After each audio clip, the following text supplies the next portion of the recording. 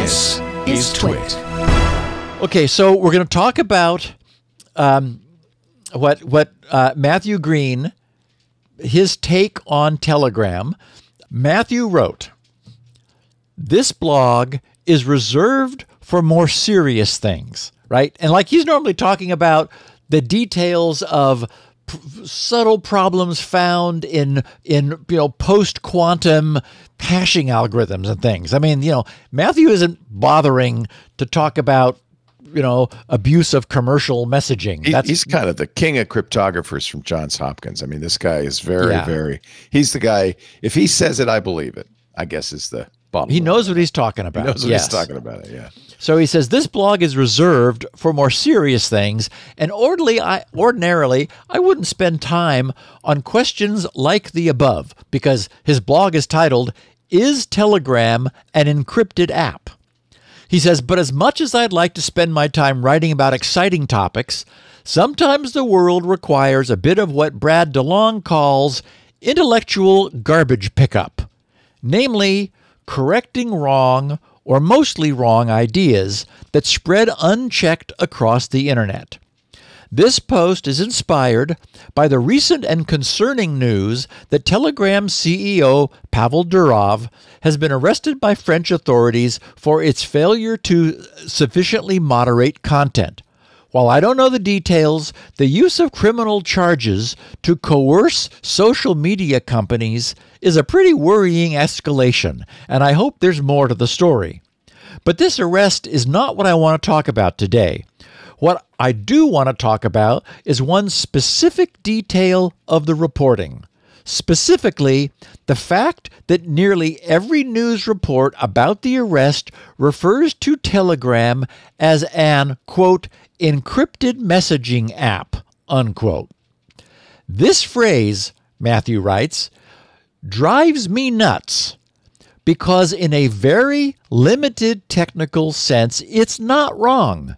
Yet in every sense that matters, it fundamentally misrepresents what Telegram is and how it works in practice. And this misrepresentation is bad for both journalists and particularly for Telegram's users, many of whom could be badly hurt as a result. So, does Telegram have encryption or doesn't it? Many systems use encryption, he writes, in some way or another. However, when we talk about encryption in the context of modern private messaging services, the word typically has a very specific meaning. It refers to the use of default end-to-end encryption to protect users' message content. When used in an industry standard way, this feature ensures that every message will be encrypted using encryption keys that are only known to the communicating parties and not to the service provider.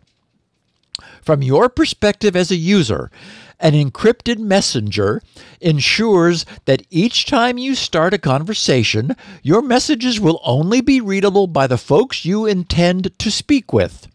If the operator of a messaging service tries to review the content of your messages, all they'll see is useless encrypted junk. That same guarantee holds for anyone who might hack into the provider's servers, and also, for better or for worse, to law enforcement agencies that serve providers with a subpoena. Telegram clearly fails to meet this stronger definition for a simple reason. It does not end-to-end encrypt conversations by default. If you want to use end-to-end encryption in Telegram, you must manually activate an optional end-to-end encryption feature called secret chats for every single private conversation you want to have. The feature is explicitly not turned on for the vast majority of conversations and is only available for one-on-one conversations and never for group chats with more than 2 people in them. As a kind of weird bonus, he says activating end-to-end encryption in Telegram is oddly difficult for non-expert users to actually do. For one thing, the button that activates Telegram's encryption feature is not visible from the main conversation pane or from the home screen. To find it in the iOS app, he says, I had to click at least 4 times. Once to access the user's profile, once to make a hidden menu pop up showing me the options, and a final time to confirm that I wanted to use encryption.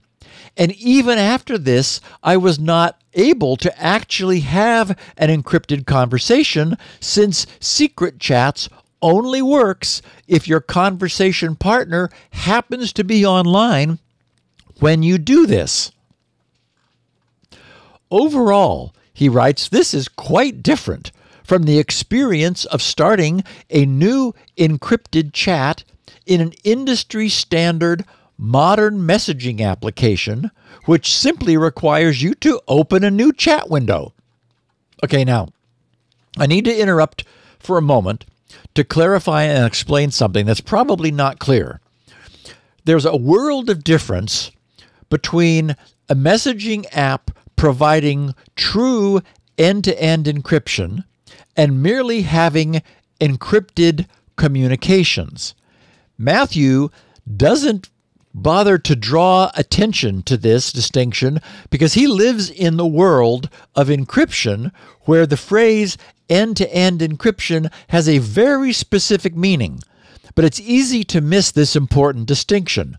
The reason iMessage imposes a 32-member limit on group messaging, which I mentioned earlier, and Signal and WhatsApp both impose around 1K limits, is that these services, which Matthew describes as industry-standard modern messaging applications, are all actually encrypting every party's message end-to-end individually to every other party.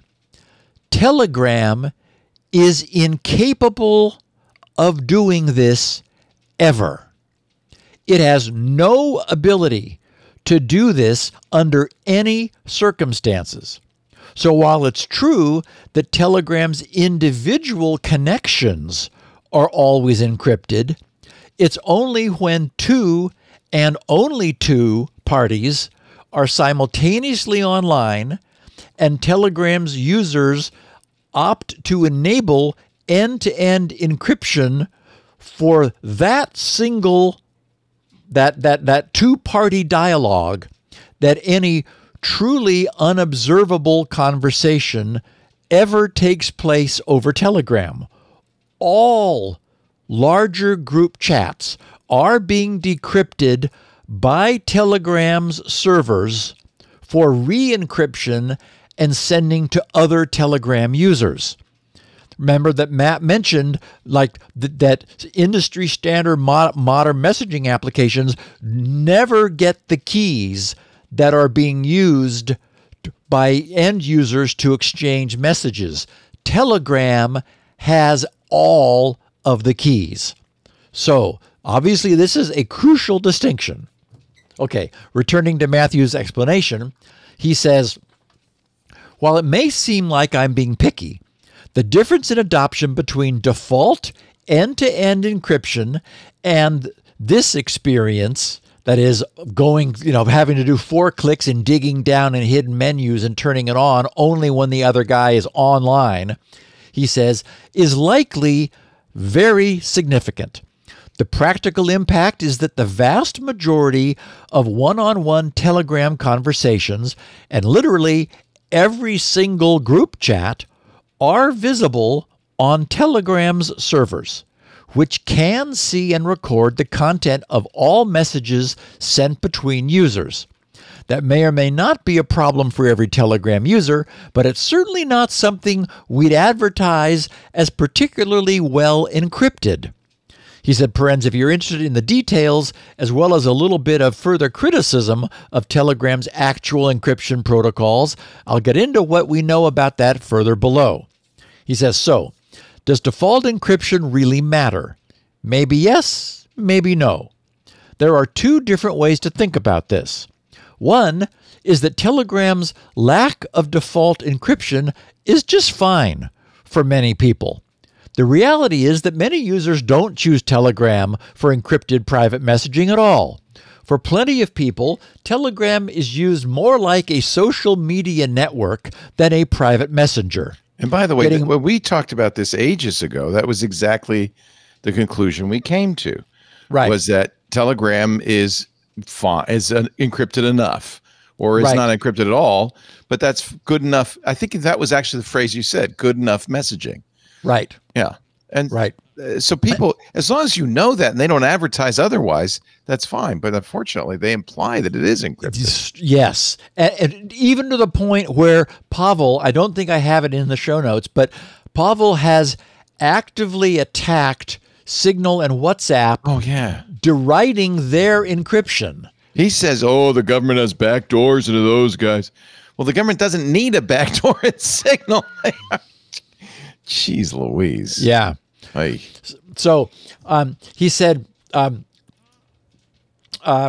Telegram also support. Oh, I'm sorry. He was talking about how they use it as a social media network more than a private messenger. Right. And he said, getting more specific, Telegram has two popular features that makes it ideal for this use case.